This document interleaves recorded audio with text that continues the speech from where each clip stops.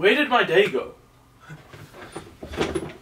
I just lost my entire day, but I'll just do whatever I had to do tomorrow. That was exactly what I used to say when I would play video games. Every single day I would wake up and play video games the entire day, turn my PC or my Xbox off at nighttime just to realize I hadn't done anything with my day. And because I was going to sleep dreaming about my video game, thinking of, damn, what angle I could have, taken differently, or could I have changed something? Did I fumble the bag in my play? It didn't really bother me. Doug? Doug, what's going on? Are you okay? What are you doing? In the back of my mind and my subconscious, I kind of knew that there was a problem, but I just overlooked it. This is the reality of what gaming addiction is really like. Gaming for me was wake up, play video games, daydream about video games at school. At its worst, I remember driving home consistently during my lunch breaks just to get an additional ranked game in of League of Legends, just so I could rank up. This didn't include, sneaking my laptop to school and convincing the teacher at a time before IT was, very commonly used, playing during my class. So I'd finish up all my work ahead of time and then convince the teacher that I was doing additional learning and play on my PC in class. The thing that makes gaming addiction so different to other addictions is the fact that with gaming addiction, it's overlooked. It's like having depression and getting a disability check to put in your car. You hop into your car and you look normal, so people look at you as if you're insane, but in reality you just have a different form of a disability. Now, I'm not saying someone with depression is disabled, it's a terrible comparison, but at the same time I'm trying to give you an analogy that you understand. Gaming is a very, very, very overlooked addiction.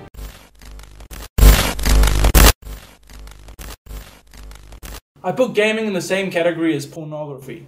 You can't see it, but someone might be hooked to it. Gaming gives you so much dopamine and serotonin every time you achieve the smallest thing ever, and it makes achieving real life goals so much more difficult. You're stuck in this endless route where you're fed just a little bit of progression, over and over, just in your mouth, as you sit there by a tap, just waiting for a little bit of a drop of serotonin and dopamine to be given to you. You decide you're going to go and practice a new skill. All of a sudden, the skill that you're practicing has nothing in it for you. You feel like it's just empty. There's no reward mechanism feeding your brain back as, gaming. And with gaming, it's so minimal. You just turn and go on your computer. It's as simple as that. And now whatever you crave is met. For me, that craving was competition. I love competing. And whether it's sports, if I have the ability to play sport, I'm going to compete in that. But gaming, like I said, you just turn your body and you're competing. All of a sudden, you're in a psychological warfare with someone. How are you going to outplay them? That is so enticing to so many people, and it's made like that. Games are made nowadays with how much more can they entice the user. You have young kids that have attention spans historically at their lowest, or something like 2 minutes. It's not just a coincidence, it's complete fabrication, and it's not spoken about. With gaming being so overlooked, you can almost certainly find the person that says to a depressed person, just smile. They say the same thing to someone who's a gaming addict, is just turn off your computer. And in all honesty, yes, just turn off your fucking computer and I promise your gaming addiction will dissipate. Every single time you play a game, just press that off button and it will stop. But it's not that easy. Gaming has so many scapegoats, and when I talk about addiction, I'm not talking about these pussy numbers, oh, I play an hour or two a day. I don't call that an addiction. An addiction is when you can't live your life without this thing. You feel sad when that thing's taken away. You don't want to exist without that thing. That is addiction. Oh, you have an assignment to do? Oh, my game might just be 10 minutes if I play really well. Game. I remember rationalizing, socializing, as a form of scapegoating to gaming. Because you know what? If I'm talking to my in-game teammates, I must be socializing. Bullshit. I promise if you meet up with some of your online mates, you're gonna find conversation isn't as smooth as it was when you were gaming with them, because you're commentating about something the entire time. You're not directly asking them, so when did your father pass away? You're not having some intimate conversation with them, and the intimacy doesn't immediately just spark the same way it did when when you game. The crippling social factor of gaming is one of the most commonly used scapegoats for people who game is, oh, I am socializing.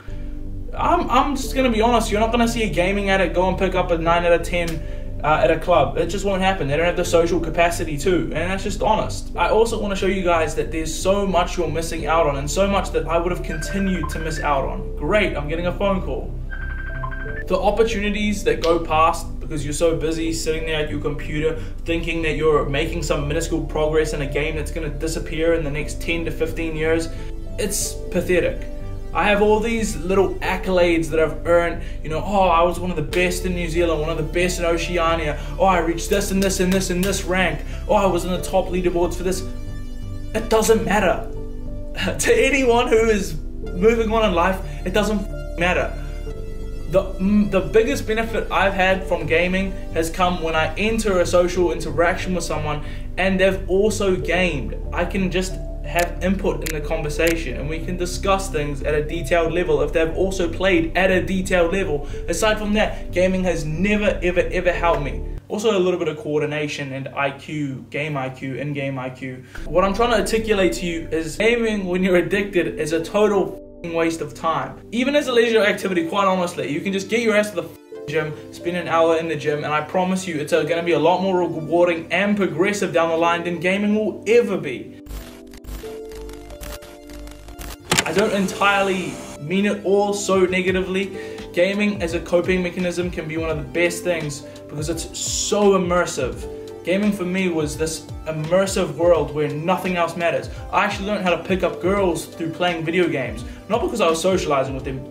Don't get it twisted. You don't socialize with females much in video games, and plus they're usually ugly.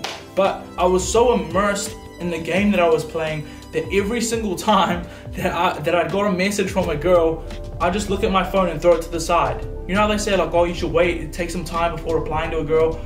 I learned that when I was 12, not because I was actively trying to ignore them, but I just had other shit that I genuinely had to do. At least in my mind, the perceived importance of playing this game was so much more important. You know, I had to defuse the bomb on B side to make sure my team was happy, or else I have grown men yelling at me versus a 12-year-old girl talking some shit, whatever. There's one thing you take away from this video, it's game in moderation. But just know always at the back of your mind that it is a waste of fucking time.